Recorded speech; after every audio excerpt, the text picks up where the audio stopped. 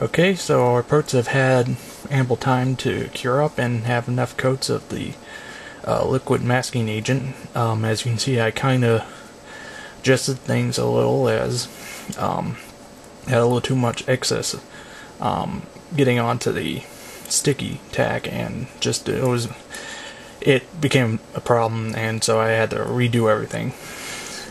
So anyway, what you want to do is first you're going to need a new X-Acto blade, as you want a very sharp blade for this. Now what's nice about World War II models is that there's a very easily defined ridge around where the glass is and where the frame is, so you're just gonna lightly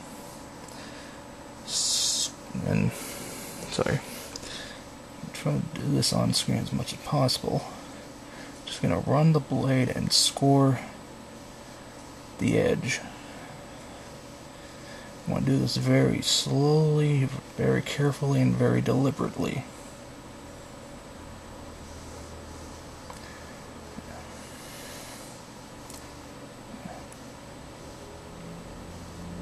The more time you take, the less likely there's going to be a screw up, and make sure you got ample light for this.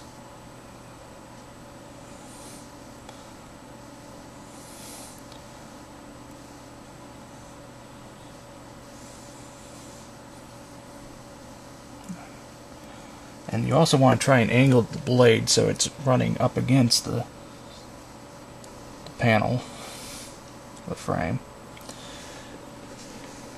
I'm going to try and adjust my light a little. As I said, this is something you want to do with plenty of light. Just take your time and go slow.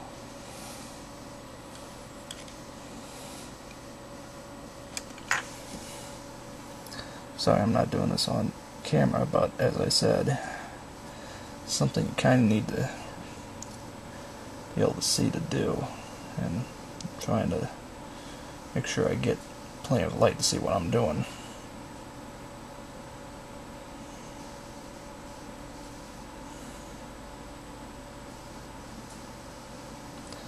Now, rounded corners are probably going to be your biggest problem.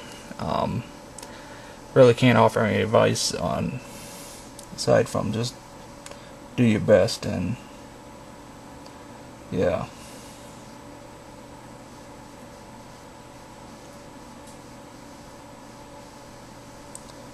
Now,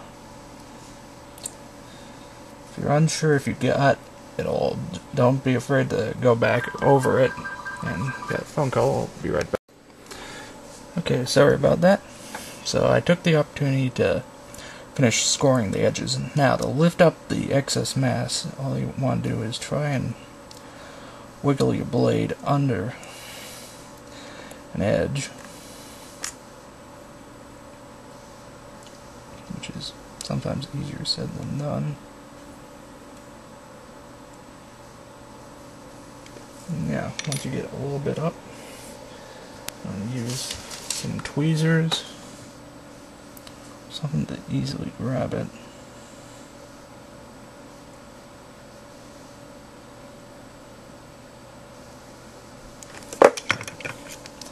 And if necessary, come back with the blade again.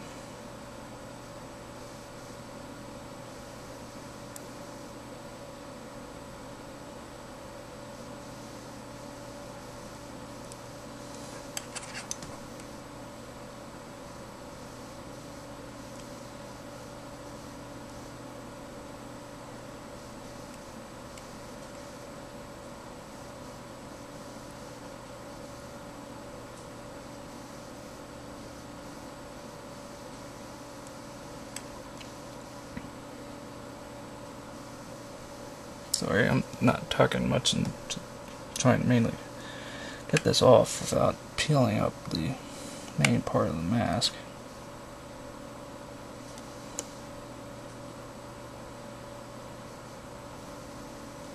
Now, worst case scenario that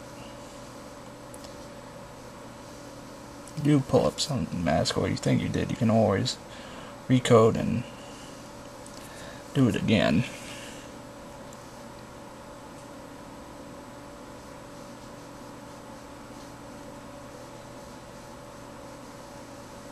And yeah, that's pretty much it with regards to this kind of masking. It's one of those techniques that's easy to learn but hard to fully master.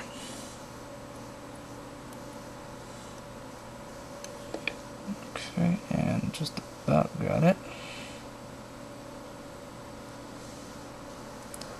And there. Oops. So we got the frames now. Let's do this back on here. And now the frame's been fully masked, and we can now go ahead and move on with painting. Now for painting, I'm going to wait till I put them onto the thing, or the Meteor. Not permanently attached, just sort of semi-attached. But next step will be to actually paint the inside color, and then do a general primer coat over the entire thing. So come back and we'll show the results of that, and I'll finish cutting out the mask for the main frame part.